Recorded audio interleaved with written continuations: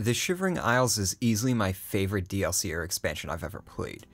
When you take my favorite game of all time and then add a 20-hour-long expansion that improves on almost every aspect of the base game, you got what must be by default my favorite DLC of all time. And when I say improves on almost every aspect of the game, I'm not being hyperbolic. But we got a lot of ground to cover, so let's just get right into this thing. A mysterious door has opened up in the middle of the Nibbin Bay near Breville, and upon swimming halfway across the bay and making landfall, we are greeted by all sorts of strange plant life and geography, or at least strange by Cyrodiil standards. At the fucked up looking door, we get a glimpse of what lays in store for us. I'd stay back from that door if I were you. Nothing that's gone in has come out right. I don't know where it came from, and I don't want to. Those who've gone in have come back out wrong. I'm just here to warn folks to stay away. Look for yourself. Their brains are addled. Got no sense. Perfectly normal people went in there. And this is what's come out. Ha! It's your funeral. I'm just here to warn people, not keep them out. Go ahead in. I'll be here to clean up the mess when you come out. Intrigued, we step through.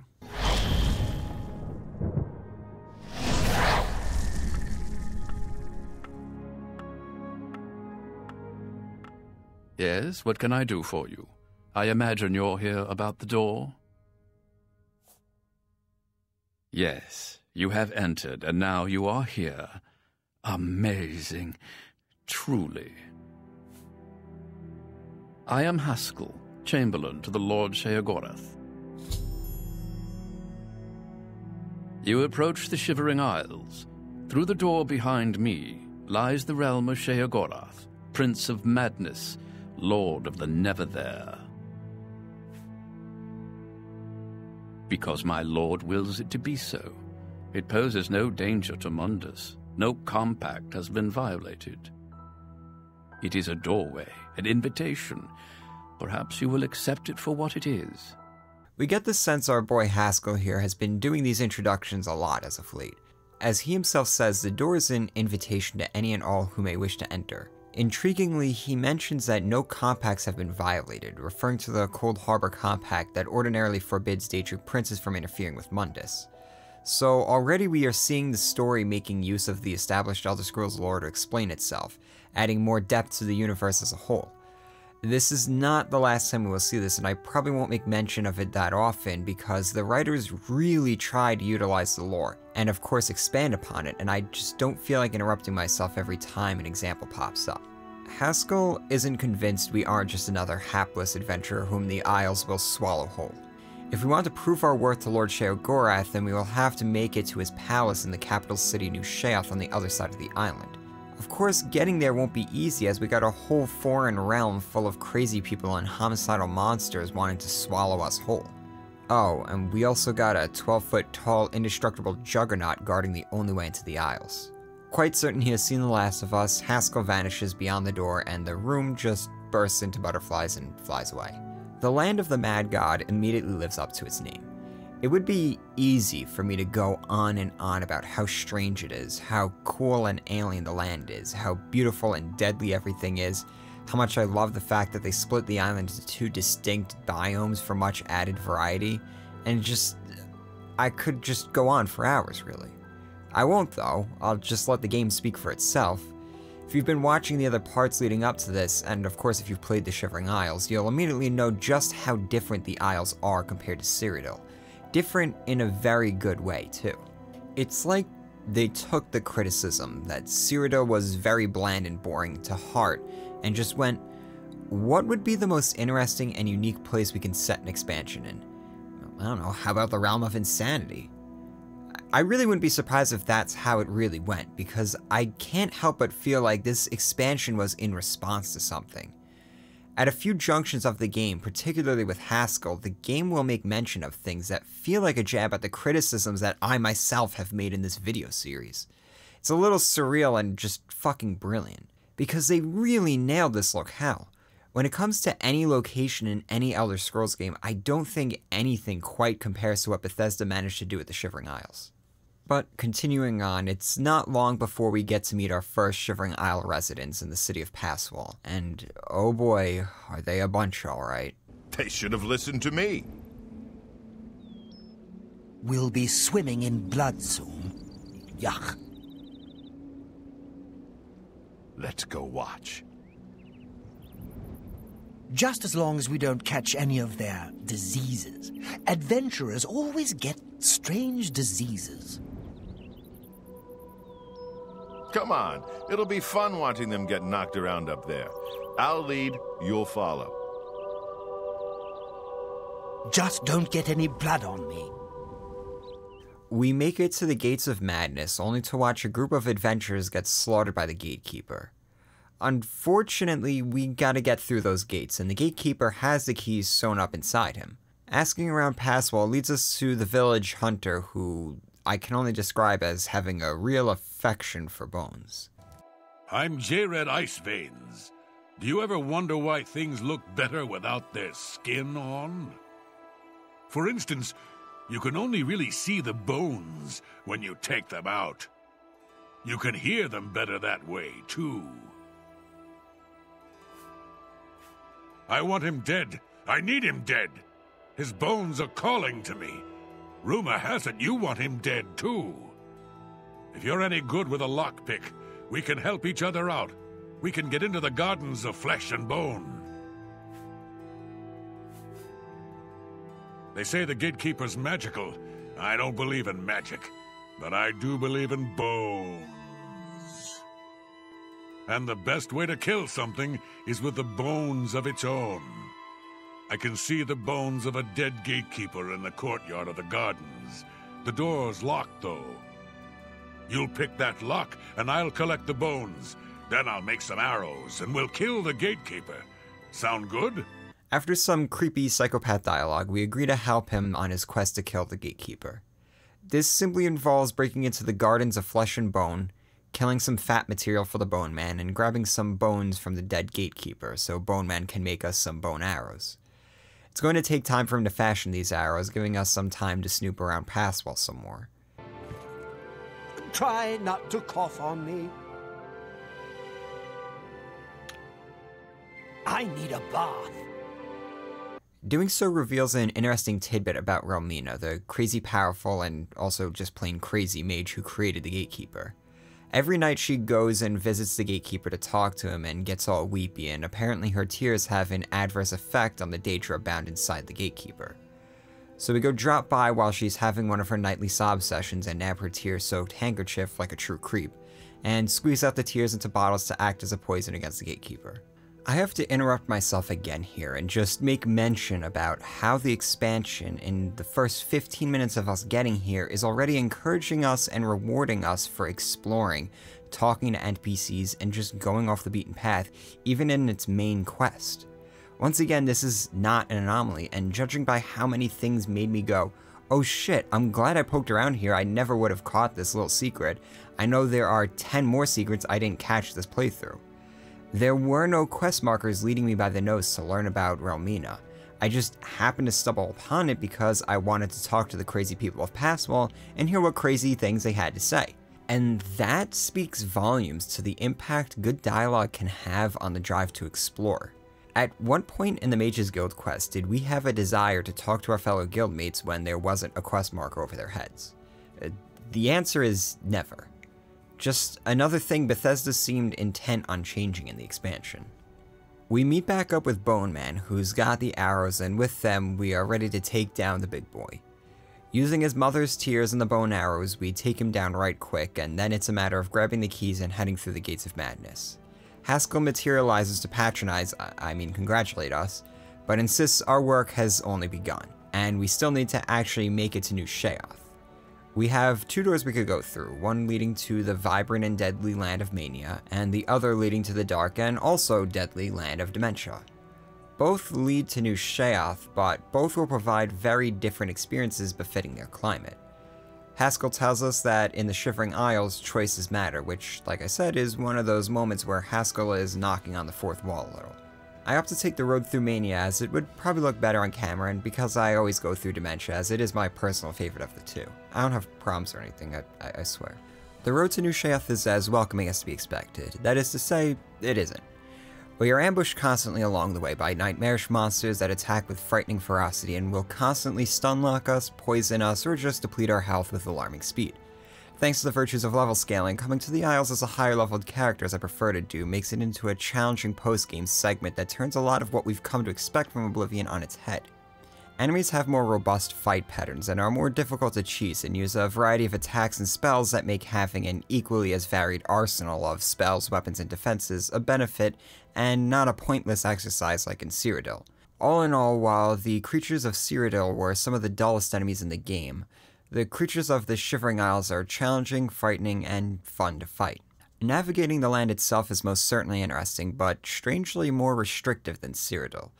There's tons of hills and mountains all over the place that create obvious paths through the landscape that serve to connect points of interest. While you can fairly easily hop out of these valleys, especially with high speed and acrobatics, doing so will serve to get you very lost, and more times than not make you think you've accessed a place that developers never intended on letting players see. It's a strange level design philosophy that really doesn't mesh with the navigational cues we've picked up from Cyrodiil. Over there, you really could pick any direction and just start walking in that way, and generally hit no obstacles. You'll probably leave the comfort and safety of the main roads, but it will never feel like you're heading into restricted areas of the game map itself. In the Shivering Isles, that just isn't the case, and in Mania more so than Dementia. The landscape is also very difficult to read for finding paths and roads, and so even if you're making a concerted effort to stick to the routes after realizing venturing too far off of them is hazardous to your actual sanity, you'll find yourself quite often veering off course anyway, particularly when following quest markers. It doesn't ruin the experience and in a way helps make the Isles feel larger, but it's something anyone traversing the land will notice, especially coming from 50 hours in Cyrodiil. My journey through Mania was mostly uneventful aside from the constant enemy ambushes that were serving to condition me towards the more challenging combat of the Isles. I did stumble across a camp where this fringe mage was in possession of a book that talked about the various ruins across the Isles. It's one of those rare times where an in-game book did just the right amount of world building to explain what might seem like a plot hole, foreshadow future story reveals, and leave the player with more questions than they had before finding the book. This book immediately had me looking through bookshelves in the Isles for anything I didn't recognize from Cyrodiil in the hopes they would be just as enlightening. The book points out that all the ruins around the Isles date back to older eras that each ended with a realm-destroying apocalypse of sorts. The author reveals that according to his research and calculations, the next apocalypse could be any day now. The book isn't dated or anything, so it just as easily could have belonged to a previous era, but the fact that it is in possession of a zealot mage in the woods hints that at least these crazed mages believe it to be true. We finally make it to the City of Madness, and like the rest of the world, it is split into two distinct cities, the Manic City of Bliss and the Demented City of Crucible. In Bliss, we meet more colorful NPCs, one of whom is terrified of falling asleep because he believes the walls might fall on him while he's sleeping. He asks us to find a place for him to sleep at night, outside and away from any walls. In doing so, we meet the first person in the Isles who seems to still have all of his faculties. He insists he isn't crazy and he doesn't belong in the Isles, but that only begs the question of why he's still here then. What does this say about the player then? Are we the only sane ones here, or are we the craziest of them all? Anyway, the not crazy wood elf, once convinced this isn't some trick, agrees to exchange his bedroll outside with Wallman's indoor bed. The reward ends up being just a scroll that would be very situationally useful, but considering the quest took all of about 2 minutes to complete, I can't complain. We make it to the Palace of Sheogorath and enter the throne room, where the interior design of the place creates the impression that all roads lead straight to this one man, or god, demon, entity thing that chooses to look like a man. Well, all roads and all things lead to Sheogorath, and all things flow from him. This is his realm, and there's no question about that. Respect him, or else. It turns out Haskell does not own a monopoly on all the patronizing in the realm, as Sheogorath is slow clapping as we approach and informs us that we are the first mortals to make it this far, and, well, that has to count for something, right? He has certain designs for us, but we aren't ready to hear it all just yet, though it does involve stopping the Great March, whatever that is. He's got some errands he needs us to run, one of which is getting the Fortress of Zidillion operational again. It's a place where unwanted visitors to the Isles used to be sent before the Gatekeeper was created. But seeing as we just slayed the Gatekeeper to get in, that's not really an option, and Sheogorath insists there's certain types he does not want having free access to the Isles. This first introduction to Sheogorath is really quite something. It's one of those standout conversations that's still burned into my brain from the first time I played this expansion over a decade ago. In fact, most of Sheogorath's disturbing and amusing lines have really stuck with me, partly because they were just great lines, and partly because he's the only character in Oblivion who seems to have any sense of humor. Moments of levity and humor are far and few between in this game, but the writers definitely had some fun with Sheogorath, finding what I believe is the perfect balance between pure madness, scatterbrained tangents, unsettling homicidal machinations, and moments of true clairvoyance. At no point do I find myself questioning why the Isles are the way they are, or doubting that a place such as this could or would function the way it is presented. Had they made him a total nonsensical moronic asshat like, say, Peter Griffin, I would never have been able to believe he could actually manage a realm as diverse and intricate as the Isles. Had he been too logical and clear-headed, well, then why would he be called the Madgod? On the surface, writing a character like Sheogorath seems like it would be easy, and while technically I guess it would be pretty difficult to fuck him up too much, it's still not an easy task to get him exactly right either. And I think they did get him just right, because he never ever becomes obnoxious, which is the biggest concern to be had when writing a crazy off-the-walls character. He doesn't overstay his welcome, and his dialogue is probably some of the most nuanced we see in the entire game.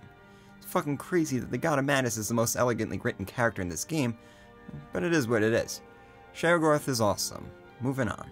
We get scooted off to Xedilian, and it's here we get our first real dungeon diving experience in the expansion.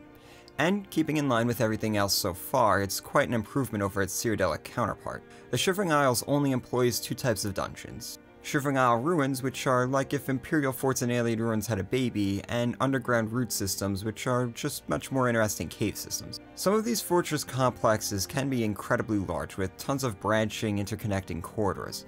These corridors are loaded with traps, treasures, secrets, and of course, plenty of monsters. They all tend to be quite large, especially when compared to some of the ones in Cyrodiil, and more attention and care was put into the designs. But they still use the kit-like systems that allowed the devs to stitch them together, still making them feel more artificial and maybe even pre-generated as opposed to handcrafted. They're fine when measured in small doses, and thankfully that's exactly what the main story does for the most part. But that's jumping ahead, we gotta get Xedilian up and running first. The objective of this quest is quite simple, but once again, an improvement over what we saw previously. A group of Grumites has moved into Xedilian since it fell into disrepair, and the grubby little monsters have yanked the power crystals from their pedestals and turned them into religious staves. We gotta cleanse the place of their presence, take back the crystals, and retune the giant obelisk that acts as a beacon of sorts that attracts intrepid adventurers to Xedilian in the first place. Grumites are interesting for several reasons. First, they are a lot like goblins in Cyrodiil. In fact, they are almost identical to goblins, except that they are more fun to fight. They use lots and lots of poisons and are very wily in movement. Most of them don't have a ton of health, but they can mess you up, especially if they start ganging up on you. But what's more interesting is that they seem to have a sort of tribal proto-civilization going on. They have a religion with these cool-looking totems, and sometimes you might find statues of them in the wild. I'm assuming they built them because why the fuck would people make statues of monsters? They also have a class system of sorts, and they make their own weapons and shields. There's probably some lore in the game explaining them further, but it's nice that even on the surface we're getting an enemy that has more care and attention given to him. Unfortunately for them, that doesn't stop us from purging them from the halls of this facility. So, with their numbers decimated and their religious artifacts violated, we have ourselves an adventure mousetrap once more. Just in time too, because we got a party coming in to answer the siren call of the obelisk. The dungeon master, who has been presumably sitting in these dungeon ruins for who knows how long waiting for Sheogorath to light the place up again, gives us a crash course on how this place runs and why it exists. He tells us it's designed to attract people of a certain spirit. A spirit deemed unfit for the Isles. And it basically dooms them to being either killed or rehabilitated into insane freaks that would be more of a fit for permanent residency in the Isles. This answers some key questions about the Isles, specifically how the hell all these people got here and why are they all so batty? I mean, it's unrealistic to assume all these people went through Xedilian, especially since this place hasn't been up and running in quite a while, but it at least answers how some of them got here. But the problem is that you don't want to have just anyone coming into the Isles, especially ones that might be too greedy or exploitative to live in harmony with the soft-minded citizens of the Isles. So Xedilian acts as a filter of sorts. What I like is that Bethesda actually took the time to answer these questions. I kinda stopped prodding the world of Oblivion that much just because the quests never really bothered to answer even the most basic questions and motivations of characters. So when I got to the Shivering Isles, I was expecting more of the same, and I would have given it a pass just because, well, hey, the landscape is more interesting. But they did take the time to come up with answers to questions players might actually have, and they worked those answers into a valid, logical, and unobtrusive way. The quest isn't a search for the deep and nagging question of why do these people live here. It just happens to give us that answer along the way. Anyways, it's time for us to deal with these adventurers, and that doesn't actually mean running down there and killing them. No, Xedilian is meant to play with its victims, and each of the 3 chambers has 2 different options we the player are presented with. A manic choice and a demented choice. The manic choices are meant to drive the party insane, and the demented choices are meant to be rid of them in a more conventional way. Despite my inclination to all things demented in this game, I much rather prefer the manic choices in Xedilian. The first chamber lets us pump gas into the room, which basically has the party hallucinate that a tiny enemy grows to 5 times its original size and chases them around the chamber until one of the members goes insane. The second chamber has a giant locked cage full of treasure, and upon noticing the lock, a mountain of keys falls from the ceiling, and the greedy mage goes crazy believing the real key is somewhere in the pile. Too bad none of those keys fit the lock. The final chamber lets us trick the orc warrior into thinking he's dead when he has an out-of-body experience and sees his unconscious body on the floor. When the illusion wears off, he snaps, thinking he's now dead. What all of these have in common is that all 3 crazy party members at the end sound exactly like what I have come to expect from the citizens of the Isles. Had I run into a Breton talking about giant monsters chasing him around, a Dunmer obsessed with finding the right key, or an orc who is convinced he is dead, I would not think for a second these characters are out of place in this game. So yeah, I think it's safe to say Xedilian more than lives up to its intended purpose. The DM thanks us for our help and lets us take some of the loot from the party. One item in particular is a sort of great power called Duskfang, or Dawnfang depending on the time of day, because this weapon changes with the day. And not only that, it also drinks the blood of its slain foes to power up, and just looks fucking awesome. Once again, Bethesda went above and beyond with trying to make the unique items of the Shivering Isles actually unique, and fitting with a land of madness, even though the item did technically come from Cyrodiil. It also comes with a neat little backstory told to us through the Orc's journal. As we are heading out, we find these strange white obelisks, much like the ones we've seen in the fort and elsewhere in the Isles, rising out of the ground around us. With them spawn similar-looking Knights of Order who say nothing and only make ear-splitting growls that sound like someone banging trash can lids with cooking pans when they are damaged. They fight with no regards for themselves, each other, or anyone else. They're just empty killing machines, it would seem. The DM says as much, telling us that these Knights of Order are attracted to the obelisks, which makes sense why they would show up when we switched on the resonator that powers Xedilian. Regardless, he's very concerned and urges us to inform the Madgod at once. We do so, and he's not very surprised. He tells us that they are the minions of the Daedric Prince Jiggalag, and their arrival signals the beginning of what's known as the Grey March, which is an apocalypse of sorts that happens at the end of every era, which just so happens to be right now. We are going to stop him, or at least that's what Sheogorath is hoping. He's vague on the details, but he's no fan of Jiggalag ruining his realm, that's for sure. To the end of wanting us to stop Jiggy, Sheogorath wants us to go around and get acquainted with the 2 halves of the realm and the people living in it. And in another moment of unexpected self-awareness, Sheogorath says he can't expect us to save the realm if we don't understand it. And maybe if we understand it, we'll understand why it should be protected. We hop on over to the other side of the palace, the darker side, where Syl, the Duchess of Dementia, resides. We find her alone pacing around her throne room, and upon approaching her, she greets us in the most delightful manner. Her paranoia is almost as charming as her threats, and she tasks us with hunting down a conspiracy she is convinced exists but has absolutely no evidence of it existing. I mean, with the way she has treated us in the first 10 seconds of meeting her, I'd be hard-pressed to believe there isn't a conspiracy against her too. She grants us the title of Grand Inquisitor, which is an ominously vague title perfectly suited for an ominously vague task. She pairs us up with Herdir, the court torturer, because of course the Court of Dementia has an official office for that task. And then, channeling her inner Stalin, she reminds us that if no conspiracy is found, we will be the ones held responsible. So on it is to play this game of hot potato until someone is caught holding the blame when Syl loses her patience. Down in the dungeons we get to meet Herdir, and, well, he may be my favorite character yet, aside from the Madgod and Haskell.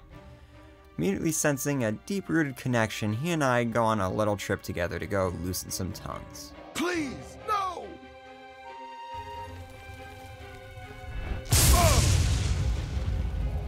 Please, no! Oh!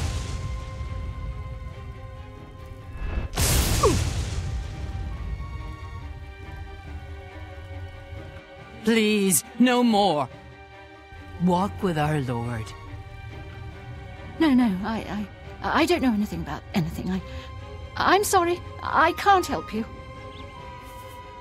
Please, no!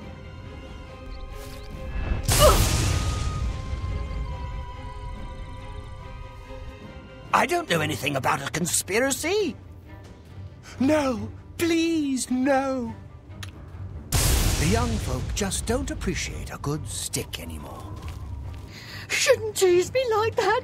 I hope you'll trip and fall on a sword.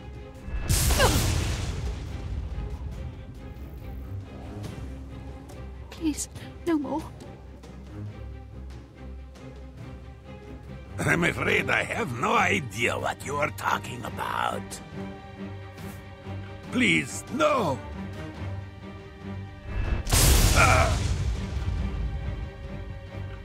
You may continue to do your worst, Inquisitor. No, please, no.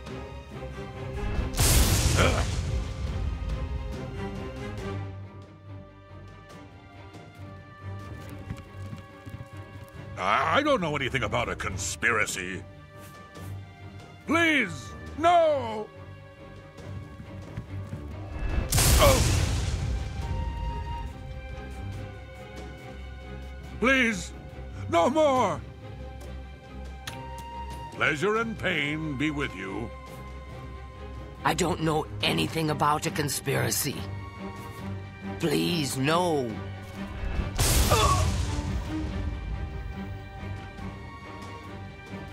Please, no more. I don't...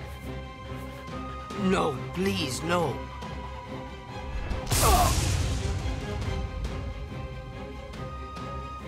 After having burnt to a crisp several people in the court and in town, there is, in fact, a conspiracy against Syl. Who would have thought? The conspiracy involves quite a few people, and some of whom are quite close to Syl. We have to crisp a couple more people, eavesdrop in a secret meeting between an informant we managed to flip and one of Syl's bodyguards, find the informant dead a few hours later, and then finally confront the guard with evidence of her guilt. She's not very convinced, but throws the head of the conspiracy, Murine, under the bus anyhow. She says we are going to need solid proof to make her fess up, but upon directly confronting her, she fesses up immediately. But not before saying her piece about how Syl deserves to die a painful death for consorting with the enemies. Whatever that means. Broken Clock Syl is delighted to have the conspiracy uncovered, or maybe she's just delighted to have someone to finally torture. In any case, she has Murine taken to the dungeon, where she is given a concentrated dose of what me and Herdir have been dishing out the past few days, and then thanks us for our work, but not before reminding us of what happens to those who betray her. She also gives us a nice enchanted bow that will use a random effect each time it hits something. Perfect for keeping your enemies on their toes. Dementia has a few worthwhile side quests to get into. The first, and my personal favorite, is helping a citizen of Crucible kill himself. You see, taking your life in Shivering Isles is a terrible crime according to Sheogorath. So if someone was to do that, they would be damned for all eternity to be reborn on the Hill of Suicides as a ghost, forever plagued by their torments. Here's Clotumnus has no desire to endure that fate, so he basically hires us to kill him, circumventing the suicide penalty. He warns us that he doesn't want to see it coming because, well, he's a bit of a coward, but he also recommends we make it look like an accident unless we want to be charged with murder. While waiting for death to come, he will continue on his day as though nothing has changed. It's up to us to follow him around and find the right opportunity to do him the favor and mercy kill him.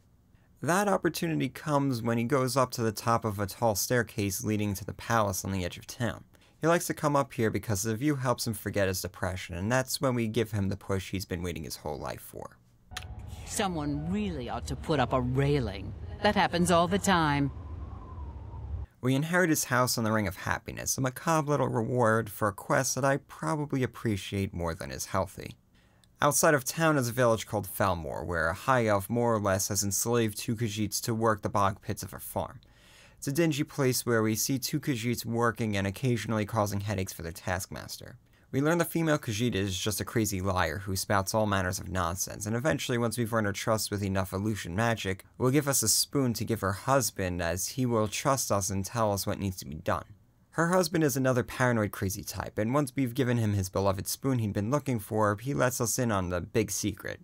He believes their master has some mind-reading ability and is planning to murder him and his wife, and that's why they continue to work for her.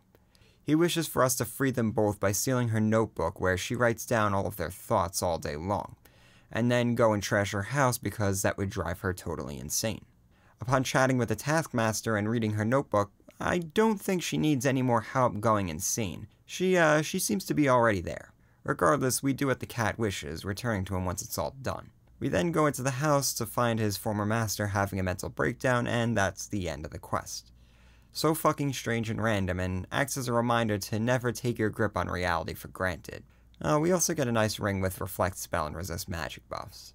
The final Dementia side quest has us traveling to a rumored-to-be haunted castle on the far-flung spit of land on the edge of the Isles.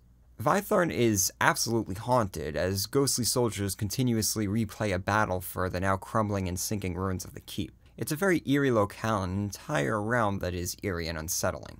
Upon entering the keep, we meet the ghost of the Count of Vytharn, and it's here that two things can happen. Either we can tell him we mean him no harm and he proceeds to tell us the story of the keep and why these ghosts are all over the place, or we insult him by telling him we wish to lift the curse on the place. $10 to whoever can guess the dialogue option I accidentally chose. But you know what, I'm kinda glad I messed this up, because picking the insulting option has the Count locking us in the keep and forcing us to figure everything out on our own. We are given no quest markers or really any hints, and it's up to us to piece the whole thing together and find a solution to this ghost problem. This is probably the one and only time a dialogue option I haphazardly selected in Oblivion came back to bite me in the ass. At no point in Oblivion did any dialogue option carry any consequences at all, and then comes along this quest where, upon picking the wrong option, we are locked in with all these ghosts and are forced to figure out the puzzles to free ourselves and the ghosts. And that alone makes this quest noteworthy. So we gotta go around exploring every nook and cranny of the keep and the bailey outside, where we find the battle of the keep is on repeat. This is probably the only quest in this game that actually made me think a little bit. I refused to use guides for any quest in Oblivion that I wasn't convinced wasn't bugged out, so it took me a few minutes to get it all figured out. Eventually I realized that I had to prevent the defending ghosts from fleeing the battlefield, which meant tracking down key items that were important to their morale or their combat effectiveness. The elf archer didn't have her arrows because the blacksmith was a dick who kept them locked up during the battle, so we brush off our thieving skills and swipe them from the armory and return them to her.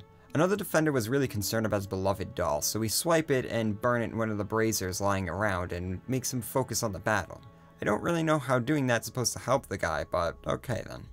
Then we have the mage who runs out of magicka and needs a source of more if he's going to remain on the field. We could either give him a Welkin Stone, which he can use to pump up his mana, or we can give him a dagger that sucks all the magicka from whoever he slashes. $10 to whoever guesses correctly which one I accidentally gave him. With the three now committed to the replaying battle, the Count finally gives us a scoop on what's going on. He admits that the falling of the keep was partially his fault as he fled the field, and the whole reason of the curse was because they were plotting against Sheogorath a long time ago. In helping them finally defeat the attackers, the Count is convinced that we can break this curse. Thanks for the tip, finally. I mean, he would have given this to us if we hadn't insulted him at the gates, but whatever.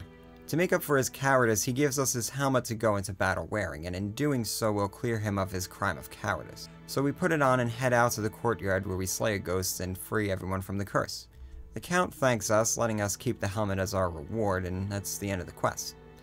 The helmet is pretty decent for heavy armor users, but the real treat is the quest itself.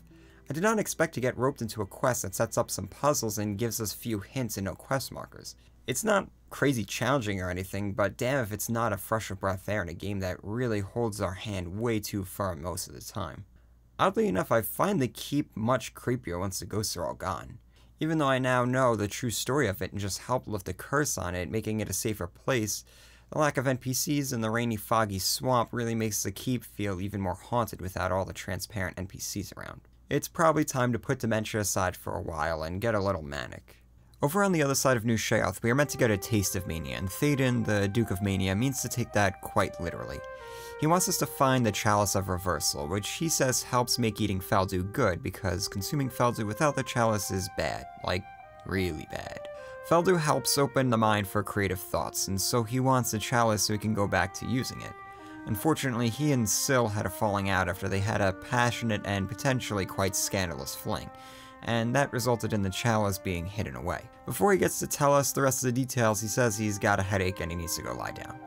Don't worry, I know what that's like all too well. The appropriately named Wide-Eye in Théoden's court is able to give us just a few more details, but doesn't want to tell us too much because, as she puts it, Théoden wants us to experience something and she doesn't want to spoil that surprise. Whatever it is, it's going to be unpleasant to some extent, and this just delights Wide-Eye. These people are starting to sound like Dementeds right about now. She does tell us the Chalice is in Dunroot Burrow, and the Elytra's Feldu, which we must consume in order to get in, is all part of that learning experience. So, it's off to go eat some green shit dropped by giant bugs in the middle of the woods, and wouldn't you know it, Feldu is incredibly addictive. We are hooked after just the first bite, and the only way to reverse the effects is with the Chalice, which now makes sense why Théoden wants it so badly. So, being hooked on the Feldu, we got no choice now but to continue on through the root system, slaying Elytra for our Feldu fix. The dungeon experience itself would be a little bland if it wasn't for this little twist, but because the game mechanics now have us acting like desperate addicts, this quest winds up being one of the more memorable ones in the game. Even with our stupid high luck skill, the Feldu only drops just enough to make it to our next dose, leading me to think that this quest is just scripted this way. If we can't get enough Feldu, we go into withdrawal and start suffering some unpleasant stat debuffs. And considering these Elytra are pretty aggressive enemies, those stat debuffs can become quite deadly. After carving a path through the cave systems, we eventually come to the Sanctum of Decadence, where a cult of Feldu addicts live in perpetual bliss, consuming tons of Feldu and using the Chalice of Reversal to stem off the negative effects. Naturally, they don't approve of us crashing their party and wanting to be off with their Chalice, so they attack us, but they're not really much of a match for us, and really nothing compared to the Elytra we've been fighting up until this point. We grab the Chalice and it's off back to Théoden. Théoden is a great contrast to the demented Syl. While Syl ruled with fear and subterfuge, Théoden rules from people loving and needing him, though not in the good way, more like the obsessive and creepy sort of way.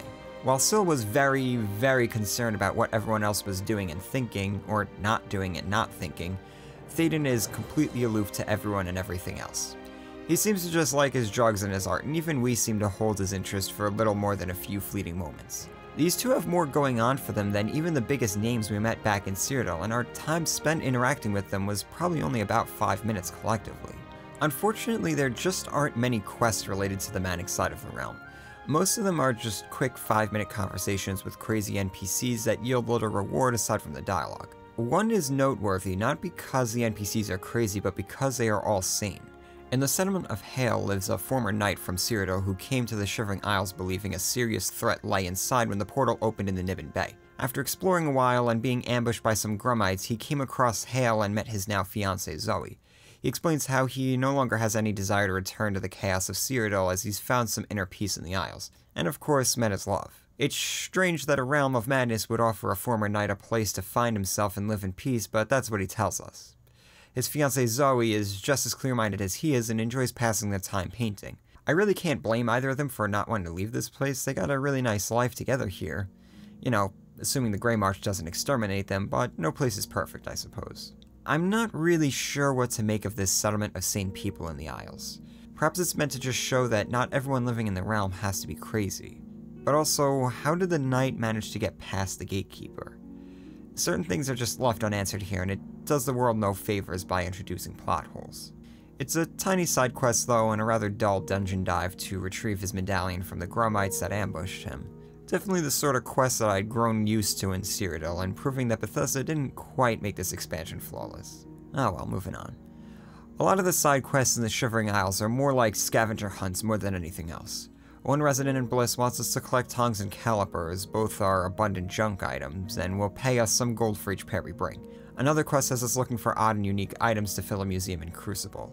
These items are things like pieces of amber ore shaped like Sheogorath, a ring that will strip the wearer of everything they have equipped, and the pelvis bone of the Emperor Pelagius the Mad.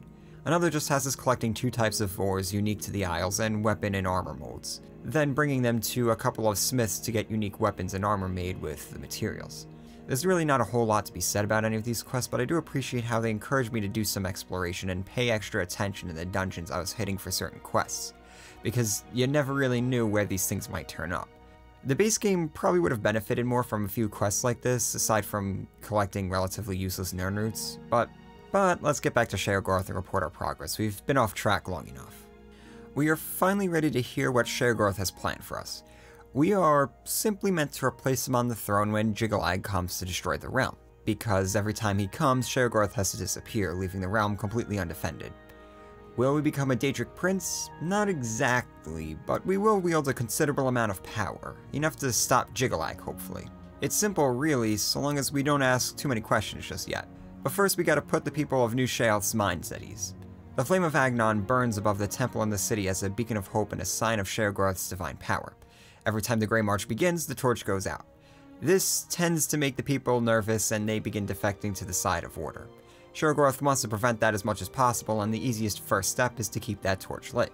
In order to do that, we need to travel to the source of the flames, Silarn, the oldest site of ruins in the Isles, and rumored to be the original capital of the realm. It also happens to be the site where the Dark Seducers and Saints are locked in perpetual combat, always competing for control of the place in an attempt to become Sheogorath's favorite creations. Sheogorath doesn't really give a damn about their struggle for his attention, but he does care about that flame, so it's off to Silarn so we can keep him from getting upset and swallowing our soul. Upon arrival, we find 2 forces locked in a stalemate, with both sides occupying a key part of the ruins. In order to get the flame in the courtyard lit, we need to choose to help one side in order to tip the scales in that side's favor and uproot the other. I opted for the Dark Seducers because I'm all about Team Dementia. And then it's just a matter of standing our ground as the Saints come to us and we hold tight.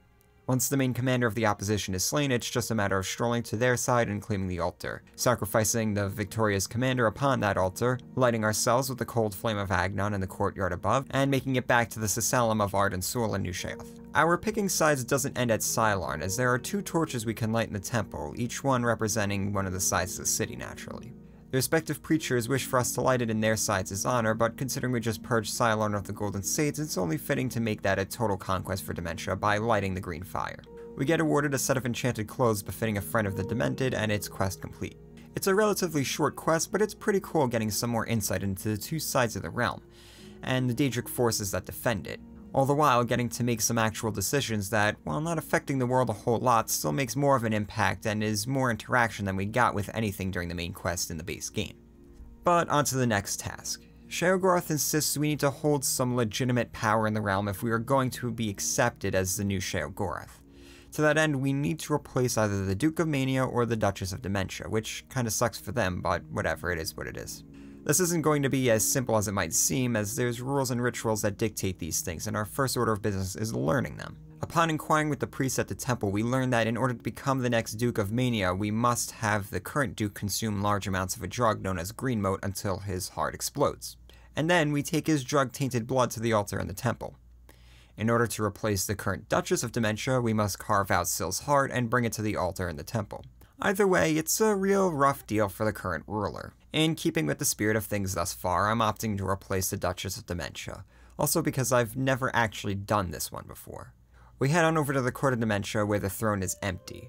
Upon asking her aides, we learn Syl is now in hiding as she fears she has lost the favor of the Madgod, whom she now thinks wishes her replaced. Once again, Broken Clock Syl is right, but this time there will be no way for her to torture her way out of this conspiracy. Her aides agree to flip to our side and we press deeper into the palace only to find her body on the bed already. Her aide insists though that this is just a body double she likes to deploy in order to throw off would-be assassins, and that she must have slipped down the secret escape tunnels in the courtyard to her underground fortress designed to ambush the ambusher. The next dungeon crawling segment is ceaseless ambushes mixed with dodging traps like these damage-dealing statues, an appropriate place for the rule of the Demented to have access to. Her guards are understandably on high alert, and it takes quite a bit of time and battling to finally make it to Syl, who is now armed and armored and ready for a fight to the death. Unfortunately for her, she's up against someone who has more titles than any king or emperor back in Mundus, and her seat of power is merely another title we the player will possess on our road to having the grandest title yet. It really sucks to be Syl, but I was surprised she even had a heart to take. Doubt she will really be missed all that much. Back at the temple, we burn her heart to be awarded the Duke of Dementia, only to learn that there is in fact a single person in this realm who would actually miss that crazy sadistic lady. Her former lover and Duke of Mania, Théoden, confronts Sheogorath over the sanctioned assassination and replacement of his beloved Syl, all performed by a mortal outsider no less. Théoden, possessing more backbone than I thought possible from the little wood elf junkie, defies the Madgod and abandons his post, outright stating he's gonna go work for Jiggalag because what Sheogorath is doing is too crazy even for him. Sheogorath lets the former Duke go, and tells us not to pay the falling out too much mind. This is just to be expected in times such as this, and seeing as this has never actually happened before, this might mean his plan is actually working. Théoden informed us that the Order had taken the Fringe, and this is the thing Sheogorath wants us to worry about next. We need to head off their advance there if we want to stop them from breaking into the rest of the Isles and sweeping through it. So it's back to the Fringe where we came through a little while earlier as the naive, wide-eyed adventurer. And well, you should know at this point how much I enjoy these return to where you started tropes. The Fringe is looking a lot worse for wear these days though, as Order has stripped almost all signs of life in the region, aside from the few seducers left fighting for their lives in the abandoned site of Passwall. After fighting off a few waves of knights, we learned that the tower that had been just another enigmatic fixture of the town for years is actually acting as some sort of portal for these invaders. We need to gain access to it through the ancient ruins of Zedafin, which are now accessible thanks to the deforestation efforts of the side of Order, whom apparently just hate anything colorful and lively. So that's where we head to next, fighting more knights along the way. In the ruins, it's another bog-standard dungeon run that have just become too commonplace in this game to really present anything worth discussing. At the end though, we have a boss fight around a giant obelisk, and upon deactivating it, the dungeon experience gets flipped on its head when the ruins begin to collapse and it turns into a mad dash to escape being crushed from all the falling rocks and pillars. It's very easy to get hit in rapid succession by these rolling boulders that can eat a ton of health even if they just tap your toe at half a mile an hour. So spamming health spells as we try to find our way out of an ever-shifting maze of corridors becomes the new name of the game. Despite it feeling a little cheesy, it's a fun segment that has the designers using things we've seen a few times in the game to make a unique experience. We escape to the surface of a now devastated Fringe, but at least all the knights are dead, and the forces of Order have been foiled for the time being anyway. It's time to head back to Sheogorath and report yet another victory. His investment in us is clearly starting to pay off. With the Fringe cleared for now, it's time to secure it permanently by bringing in a new Gatekeeper. I really do love this quest, even if it involves the longest and most arduous dungeon crawl we've seen yet. It's just full of neat little segments, particularly the Fortress of Zesellum, where Ralmina works tirelessly to perfect her understanding of her proposed fifth element, flesh. Sheogorath also seems to have a bit of a thing for the crazy powerful mage, possibly because of her power, or possibly because of her sadistic insanity. She may be a big fan of the Madgod, but we probably top her shit list for having killed what she quite seriously thinks of as her child. She's delighted to make a new Gatekeeper, but it's a very involved process to make such an indestructible beast. She spent years cultivating the materials necessary to construct them in the Gardens of Flesh and Bones, and that's going to be our next destination. Before that though, it's worth taking a look around her lab, which can best be described as a torture prison befitting some sort of Second World War crime against humanity. She insists everyone sentient here is a volunteer, but I doubt that. All over the place we get to see many of her live experiments and get access to some of her research notes, and they help paint her as a sadistic, if not brilliant magician. And I gotta give credit to Bethesda here for taking the time to design this place with all these scripted little experiments. It really does wonders to elevate Ralmina's character and addresses that point I made back during my Mages Guild video where I complained how we never really saw any reason to believe anyone in the Mages Guild actually possessed an ounce of magical talent, and were only meant to buy into the whole thing due to the name of the guild and the titles those empty NPCs possessed. And of course, that didn't work, and led to some of the greatest dissonance I had experienced in the entire game. It wouldn't have taken much for me to buy into Ralmina's expertise, especially with what comes later, but this lab just makes this whole segment feel so convincing and end up being just so damn memorable. So it's off to the Gardens of Flesh and Bone, only this time we aren't getting something to kill a Gatekeeper, but collecting the 4 essences needed to construct a new beast. Most of it is just following quest markers through lengthy dungeon corridors. Although the segment for retrieving the Essence of Breath has us following a green mist through a maze of roots to its source, which is a little neat. Back at the lab, Ralmina, who doesn't seem to be warming up to us in the slightest, instructs us to go pick the parts she has in one of her chambers to construct the new Gatekeeper. She made multiples of each appendage, giving us a selection to choose from, and allowing us to basically design the new Gatekeeper. Some of these parts will imbue the Gatekeeper with certain stat bonuses or resistances, and of course make him look different. Doesn't really matter, truth be told. Once he's set loose, we really won't see him again, and his combat effectiveness is completely irrelevant. So feel free to pick what will make him look cool and start making your way to the Fringe. Before the Gates of Madness, on the site of where we slew the previous Gatekeeper, Relmina has prepared a witch's cistern of sorts for her new creation. In probably the most visually striking sequence in the entire game, we get to help her bring this beast to life. First, place the Gatekeeper's body into the cistern of substantiation. Place the Gatekeeper's body into the cistern of substantiation. At the beginning of the worlds were 5. Fire, water, earth, air, and light. Darkness turned into day. The void took form. Hidden away by virtue of its own self-awareness was the 6th, containing within it the 5 which birthed it. Flesh! Meat with the desire to consume like fire. Place the dermis membrane into the cistern. Blood, liquid nutrient, that ocean which casts pearls of life upon the shores of existence. Place the blood liqueur into the cistern of substantiation. Bone, branch, stone of the body, giving shape and structure. Place the osseous marrow into the cistern. Breath, child of air, bestowing movement, the stirring of spirit. Place the essence of breath into the cistern of substantiation.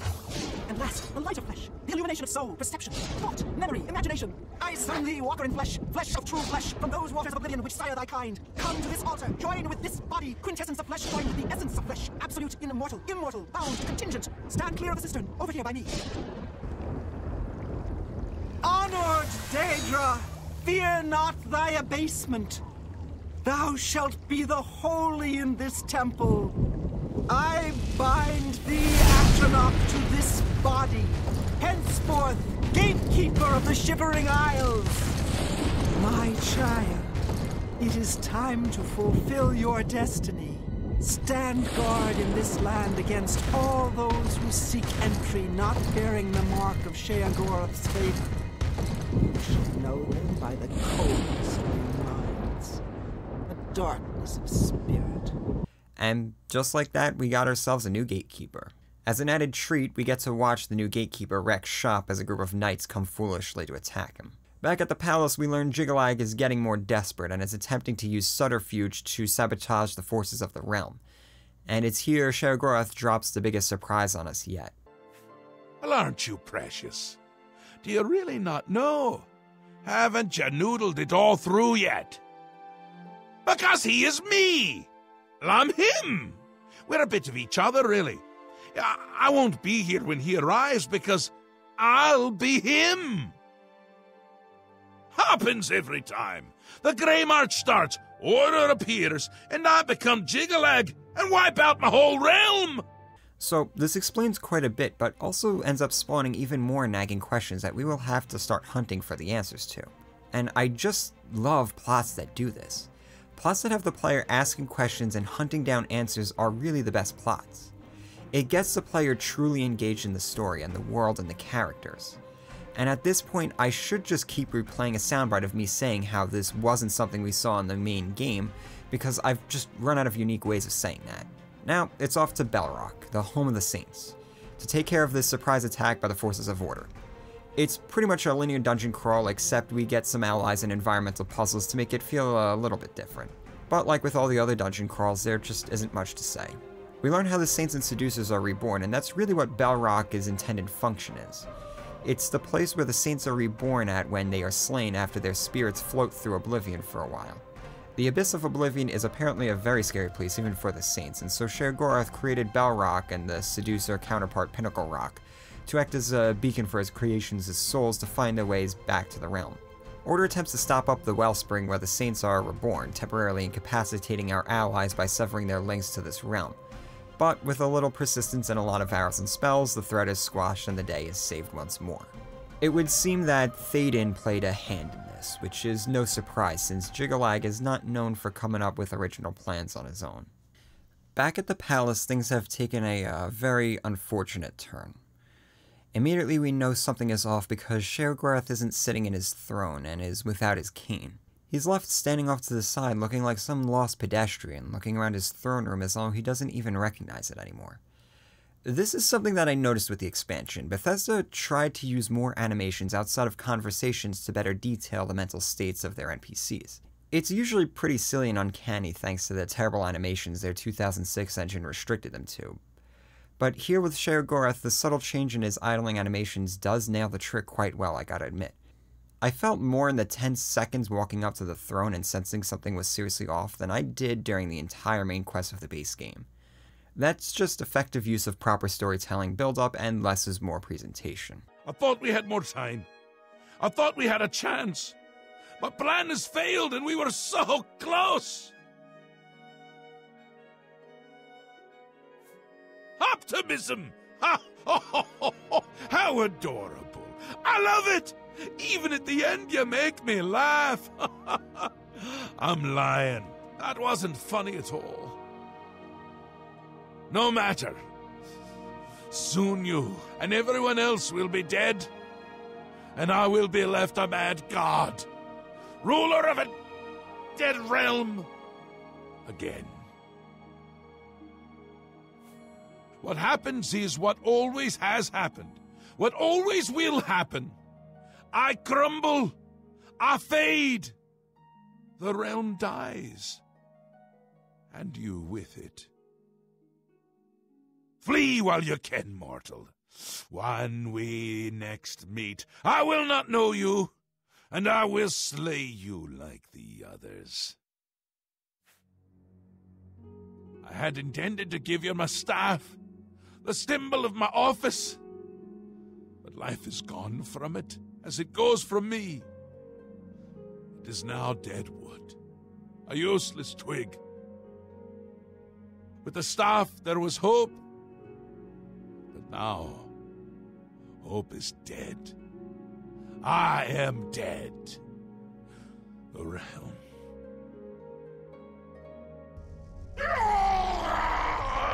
The realm is dead! Sheogorath is dead! All shall crumble before Jiggler!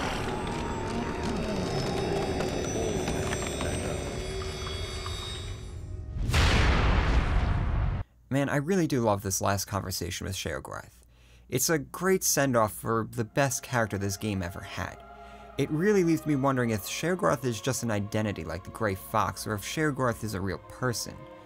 Do different beings that earn the title of Madgod eventually transform into Sheogorath? If so, do they have continuity in memory? Maybe that's the source of the madness, all those personalities of different people who became Sheogorath. Because we aren't the first to become Sheogorath according to the lore. I wonder these things because, damn, I feel kinda bad if the last thing he will ever experience was the dread that he had failed to save his realm again. Fortunately, we still got our boy Haskell, and while things look grim, he still has a plan and sees this more as a temporary setback and not total defeat. He believes that while we can't become a Daedric prince, we only merely need to sit on the throne of madness and wield the staff to possess enough power to stop the Grey March. And while the staff of Sheogorath is dead like the Mad God himself, we can make a new one. The only problem is that this will require us to seek out the only source of knowledge left in the realm that would be able to provide that information to us. We need to go out and seek the Great Library of Jiggalag, which had been sealed off by Sheogorath long ago. There's no telling what the library of the enemy might have in store for us, but it really is the only way. So it's off to Knife Point Hollow, which sits at the center of the realm, a short distance inside the ancient ruin. We use a key Haskell gave us to get through a locked door, only to find a man sitting in an empty chamber. It turns out there is no library. Sheogorath had the library burned eons ago following the Grey March, considering the library to be an abomination. The library contained the great formula deduced by Jiggalag, who is really the Daedric prince of not only order but also logic. That logic and that formula allowed him to predict any and all events carried out by all beings, mortal and immortal, for all of time, and that knowledge was recorded in his great library. So we can see why that would irk his chaotic counterpart and why he would have it destroyed. But Sheogorath couldn't bring himself to destroy all of that knowledge forever. So we had Deus, who was the immortal keeper of the library, who also lacks no real sense of individuality, locked away for all eternity instead. We are the first living thing he has seen in a very long time, though that doesn't seem to interest him one way or another. He knows why we've come, as this has already been deduced a long time ago. He knows how to make the staff, and he tells us exactly what we must collect so we can construct the staff. He expects us to fail, but once again, that doesn't really interest him one way or another. He does admit it would be interesting if we did succeed, because we'd be the first mortal ever to have our own dedicated Daedric artifact. So maybe that's why he ends up helping us, though he doesn't believe in free will, so I guess he doesn't really have a choice in this matter anyhow. Regardless, it's time to do some more dungeon diving. The dungeon crawls are beginning to wear a little thin. As interesting and unique as each dungeon is, at least in comparison to what we've normally seen in Oblivion, they are still just stints of combat meant to pad out the experience and pace out the story some, and this quest begins to show that a little bit too much.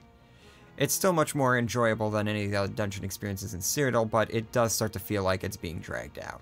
Our first item to fetch is the Eye of a Zealot Leader Mage in some ruins. This involves fighting past her minions and slaying her, which is simple enough. The second item we need is the branch from one of the main trees in the grove deep in the heart of the Isles. The grove is said to show men who they really are, and only after we see the truth will it give us its branch. The truth just means fighting a shadow version of ourselves, which is an identical copy of ourselves but turned dark and shadowy. Of all the boss fights I've had to fight in this game, this was the most difficult, and what an ego boost that turns out to be. It's great fun fighting something that has every tool and every power you possess, but too bad the limited AI still makes it a very uneven fight. With the items collected, it's back to Deus to get our staff. He's quite surprised by our success and very casually mentions that there must be an error in his calculation. You know, the calculation that had successfully predicted every action and every outcome of every action for all of recorded history thus far. You know, no big deal. He gives us our unpowered staff and tells us to soak it in the font of madness back at the palace. So we return with our big stick looking to soak it in the fountain behind the throne, but when we get there we see it isn't working, and white shards of order are surrounding the fountain. Haskell admits we have a new problem on our hands.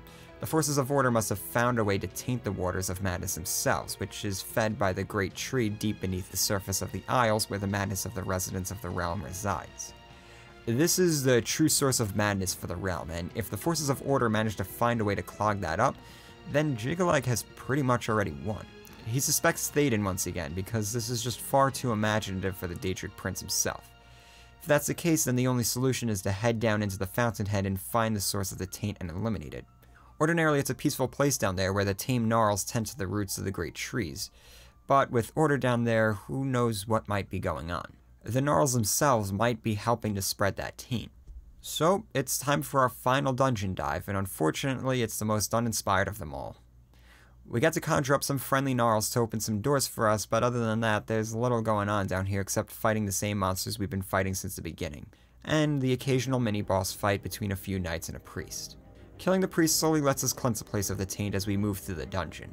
The way too long dungeon crawl comes to an end with a boss fight with some priests and Théoden around a large obelisk in the Waters of Madness. Or at least it's meant to be a boss fight, but High Sneak and High Marksman kinda ends the fight before they ever even had a chance to defend themselves. We head back up with some fat dungeon loot and finally get to soak our staff, gaining the power of Sheogorath. And not a moment too soon as one of our guard commanders comes running up alerting us to the latest development. Order is finally assaulting the palace, as obelisks around the palace grounds are beginning to activate and the forces of Jiggalag are now spawning in. It's time for the final battle and to put a stop to the Grey March and break this cycle forever. It's here the power of the Staff of Sheogorath comes in super fucking handy, as it allows us to freeze everyone, friend and foe alike, for 15 seconds in an area. This gives us all the time in the world to overload the obelisks with Hearts of Order to stop the knights from spawning. Eventually, Jiggalag gets sick of our shit and comes down to the battle himself. And well, let's just say our shadow put up a bigger fight.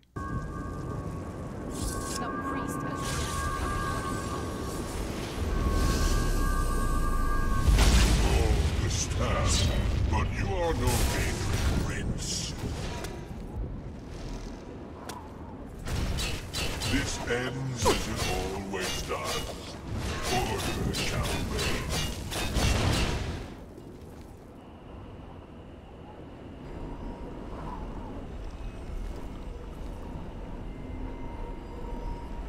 Enough! I am beaten. The Grey March is ended. For millennia, this drama has unfolded, and each time I have conquered this land, only to be transformed back into that gibbering fool, Sheogoran. It was not always so. Once I ruled this realm, a world of perfect order. My dominion expanded across the seas of Oblivion with each passing era. The other princes, fearful of my power, cursed me with madness, doomed me to live as Sheogoran, a broken soul reigning in a broken land. Once each era, I was allowed my true form, conquering this world anew, and each time I did, the curse was renewed, damning me to exist as Sheogoran. Now, though, you have ended the cycle. You now hold the mantle of madness, and Jiggalag is free to roam the voids of Oblivion once more. I will take my leave, and you will remain here, mortal. Mortal, king, god, it seems uncertain. This realm is yours. Perhaps you will grow to your station. Fare thee well, Sheogoran, Prince of Madness. With us breaking the cycle, the curse has finally been lifted, and with it we are now Sheogorath, and Jiggalag is free to roam Oblivion in his true form once more. He ponders what we truly are now, thanking us regardless, and that's pretty much it. Back inside the palace, we see Haskell has already assembled our new court and welcomes us officially as Sheogorath, Prince of the Shivering Isles. We learn what all this means and what benefits and responsibility we now possess. And, well, this is the greatest failing of this questline. There just isn't much we get. We can go to the court and use some of the services there. We can ask one of the guards to accompany us as if combat in this game wasn't easy enough already, and that's pretty much it. We get to keep the staff and we can change the weather of the realm, which nets us different buffs, but really that's it. As for our responsibilities, it's just unending quests that presumably send us to go kill some monsters that can just as easily be ignored, not really making them obligations at all. This is absolutely one of those cases of it's the journey and not the destination, as the rewards for becoming what's basically the closest thing a mortal can get to becoming a god in this universe are really just underwhelming. That's another reason I like to make this one of the last things I do with any character. It seems fitting for any of my characters standing in the court just crowned as the God of Madness. Rewards don't really matter if I'm done playing, and I get the feeling Bethesda understood that this was going to be the way a lot of players went through this expansion, especially since it came out way past the original game's launch. But this is all starting to sound like a conclusion, which calls for another chapter transition first. Ah, that's better. There's something truly poetic about the player becoming the Lord of Madness. We seem to act like agents of madness already, so to have that officially recognized is pretty nice. By this point, we've basically been elevated to something close to an emperor as the champions of Cyrodiil. We've become the Grand Champion of the Arena, the Archmage of the Mages Guild, the Guildmaster of the Fighters Guild, the Grey Fox, the Listener of the Dark Brotherhood, and the favored champion of every Daedric prince, so why not ascend to godhood? The Shivering Isles experience is very enjoyable from start to finish. It's perhaps the most consistent questline in the whole game. It starts to drag just a bit near the end, but by then the momentum of the story carries us to the end, and it left me wanting more. No other quest chain had me wanting it to continue. They all either dragged out way too long, or ended at the perfect point for me to have my fill. The Shivering Isles all in all adds about another 20 hours of content, and very little feels like uninspired filler like a lot of the content of the base game. The dungeons all feel like there was a great deal more thought put into them. The quests usually have interesting and engaging characters, most activities yield appropriate rewards, exploring the Isles is just as enjoyable as Cyrodiil. It's a worthy expansion that improves upon almost every aspect of the base game. And that's not to say my time in Cyrodiil is bad, I still love the base game, but the Shivering Isles definitely upstages it in some regards. It's much narrower in scope, sure, but that's not necessarily a bad thing. Really though, the areas of improvement that shine the most are in regards to setting and story. The Isles are a brilliant and imaginative location, much more so than most of Cyrodiil, filled with thought-out NPCs and enemies that are full of charm and character. They use pre-established lore and a ton of new lore to explain the world and provide ample context. This lore sets us up with some of the biggest mysteries in a whole expansion that is about mystery and discovery. The story itself centralizes all of this to create an actually engaging story that has us actually interacting with the world, learning why it is the way it is, and making us care about the fate of it. It gives us an actual stake in this realm and a meaningful role to play within it. Maybe ending up becoming something of a god is a bit over the top, but seeing as we can become the head of every single major faction in the base game, what difference does it really make? At least we knew this was coming early on in the story. Our journey through the story is just as much about us saving the realm as it is growing into the role of Sheogorath. No questline had us essentially training to assume the top leadership position. It was always just handed to us like some meaningless trinket, and it pretty much always felt like that was the case too following the completion of those questlines. In terms of gameplay design, the Shivering Isles didn't go about reinventing the systems, but instead just found new ways of recontextualizing those systems to create a more engaging experience. We got to fight alongside allies more frequently to make us feel like we were in fact in charge and wielding some legitimate power. Enemies were given more diverse means of offense and defense, necessitating more creative approaches towards combat. Dungeons frequently had different objectives, or played with enemy placement and behaviors so that we were at least going through each dungeon slightly differently. They still used dungeons to make up for the ever-problematic question of how do we make something any player can enjoy, but they at least tried to make those dungeon experiences not so monotonous. All in all, this expansion was something that, while I didn't think Oblivion absolutely needed to correct all the faults of the base game, definitely benefits from having anyway. It's a wonderful and truly enjoyable experience, and I just cannot recommend it enough. I really wish developers put this much effort into DLC these days, because of all the ones I've played over the years, nothing even comes close to what Bethesda did with this one. It truly is something special, but before we go, I think it's appropriate to at least briefly mention some of the other DLCs they had made for this game, at least for the sake of brevity. So let's do one of those title changes again and very briefly cover some of that.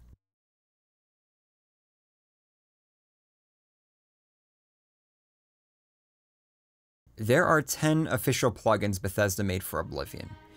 Because this was back when DLC was still a very new concept, the range in scope and quality is just staggering. Most of these plugins are just player-owned houses, while some of them, like Horse Armor and Spell Tome, should have just been added in a patch or bundled in with one of the other DLCs. I'm going to ignore those though, because this isn't a video about touring the houses of Oblivion. So that leaves 4 plugins that add quest content. The Shivering Isles, the Knights of the Nine, the Hunt for Mehrunes Razor, and Repairing the Orrery. Shivering Isles we covered, so let's knock out the remaining 3 and call it quits. To eliminate the low-hanging fruit first, the Orrery is the most bog-standard fetch and delivery quest imaginable. We learn of the quest the moment we step into the sewers after the Emperor is assassinated all the way in the beginning of the game. Then it's just a matter of making the Repairing the Orrery quest our active quest, following the quest markers to the remote bandit camps in the wilderness, killing the 2 bandits at each, looting the quest items off their bodies, and returning them to Bothiel at the Imperial City Arcane University. We give her a couple of days to do the repairs, and then we got a functioning orrery that lets us receive certain greater powers based on the celestial objects in the sky. That's entirely it. Mehrunes Razor adds a single dungeon in the Volus Mountains on the border of Morrowind and Cyrodiil. The story of the thing goes like this. Some crazy Dunmer warlord is building an army to try and invade Cyrodiil, and is also hunting for the dagger. The dungeon is quite unique and fun to explore, and the mercenaries inside are loaded up on some of the finest gear level scaling loot tables can provide. And honestly, that alone makes it worth doing the DLC. Forget the dagger at the end, look at all these fucking arrows I walked out with. Which did help make the Shivering Isles a little easier. Eventually we hit a vampire segment, then we kill the warlord and Mehrunes Dagon's his champion, and somehow earn Dagon's favor despite being the only reason he got his ass kicked off of Tamriel. It's mercifully brief and simple though, so who really cares? Knights of the Nine though. Oh boy, Knights of the Nine. What can I really say about this expansion? Because that's what Bethesda said it was, an expansion. I don't really know what it expanded, as all it really seemed to add was a couple of broken dungeons and a set of divine armor whose stats are anything but divine. And I say the dungeons are broken because the chests inside them aren't level scaled, at least in my game. So, looting chests was pointless because I was using a level 1 loot table when I was almost level 30 by the time I was doing this. The enemies are scaled, but not the rewards, so have fun grinding through long maze-like dungeons that we've seen a trillion times and getting no worthwhile rewards. Your best bet is running through them or sneaking through them. Forget fighting, it just doesn't enhance the experience any. Our quest starts in Anvil, where the chapel has been desecrated by some unknown forces. The prophet raving outside the chapel seems to think this is the work of Umaril the Unfettered, and is very put off by us not knowing who that even is. He's almost unimpressed by our collection of titles when he asks us why we believe we are worthy to follow the path to seek the blessings of the Eight. Eventually, he capitulates after we tell him we are the listener of the Black Hand, and shits out a whole long-winded story full of really uninspired theological buzzwords and vaguely familiar proper nouns. We are then sent on a pilgrimage to redeem ourselves of our sins, because at this point we got quite a few in needing of repenting. And then we will be allowed to rebuild the old wayward order of the religious knights. There's a whole drawn-out segment that has us sparring with 9 ghosts and listening to them whisper even more meaningless proper nouns before we get sent on some lame fetch quests. A couple of them involve us solving some mini-game-like puzzles in the middle of undead-infested ruins because, you know, we just needed more of them. Each fetch quest is meant to embody the principles of the respective deity. Kinnereth has us respecting nature by not killing a bear in a grove. Stendar has us redeeming the descendant of a man who killed a beggar in the God of Mercy's chapel, and you get the picture. It's cool getting introduced to the gods in a more tangible way than anything else in the base game, especially since we got to know the Daedric princes pretty well from their shrines. But even the best of these quests are only good because they are short and simple. Most of them are just shitty dungeon crawls to get a reward that isn't even worth equipping for most players. All of this is to assemble every Crusader relic so we can go and kill Umaril. Except I forgot to bring most of these items with us to Umaril's hideout, so we had to fight him the conventional way. And it was just a fucking cakewalk. Then we just used the Blessing of Talos, which is just a spell we can cast on ourselves, to then be teleported to the Sky Realm where Umaril's spirit needs to be killed to vanquish him forever. Once again, he falls even faster without any of the divine weapons or armor.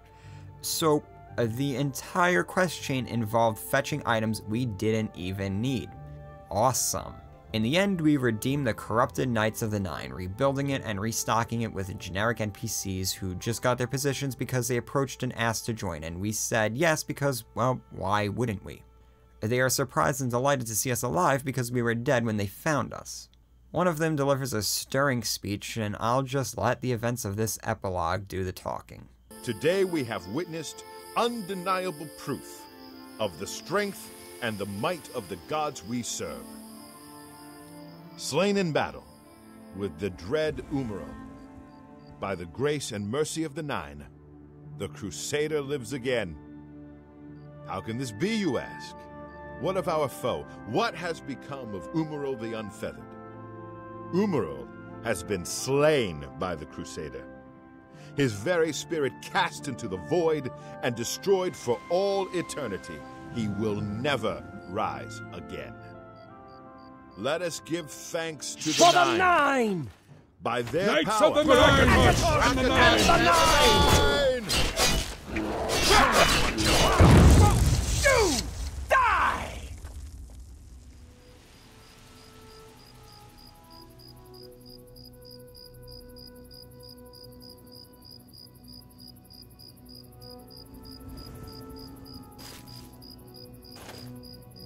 Knights of the Nine is just everything wrong and bad in Oblivion bundled into a concentrated dose of boring, pointless tedium.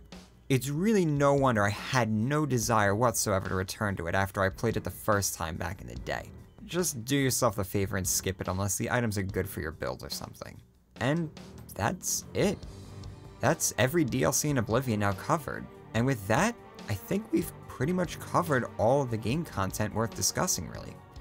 It's hard to believe it, but this is pretty much the end of the road for Oblivion. I got just one last video in the hopper to wrap this absurdly long series up, so stick around for that. Do the things, or don't, and I'll hopefully see you in the next one where we will finally put Oblivion to bed.